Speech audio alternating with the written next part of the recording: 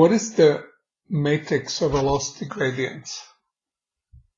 That's a little bit harder to visualize than Jacobian. Jacobian is, you start with a ball at initial conditions, and in linear approximation, what Jacobian does is it sort of rotates and stretches this ball into an ellipsoid. And the eigenvectors of the Jacobian, which are not normal, not orthogonal, they really, what they describe is not really the ellipsoid. That's not the right description. However, what is the stability matrix or matrix of velocity gradients? That's easiest to visualize in some spatio-temporal context. I find it easier to think about it in partial differential equations than in ordinary differential equations. So suppose you have some structure in a fluid or in some extended system. What does time evolution do to the structure?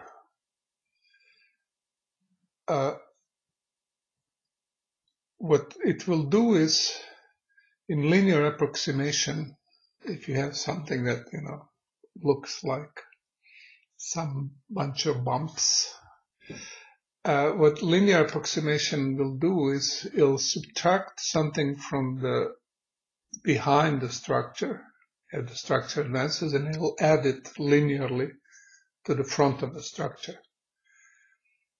So the matrix of velocity gradients will show you how the whole shape changes infinitesimally. So there will be a positive part where you're moving to, and there will be a negative part where you're subtracting some probability. So I think that's easier to understand. It's a shear matrix. It has two indices. You can draw vectors. It just tells you that in this particular direction, you get so much in some other direction in higher dimensional space. But you can picture it as some shape in the plane which is being moved around. And the Jacobian is built from infinitesimal increments like that. So you have instantaneous shear where you take something in the back, you move it up in the front, and in the next step you repeat this. So this is time ordered. These matrices of velocity gradients don't commute.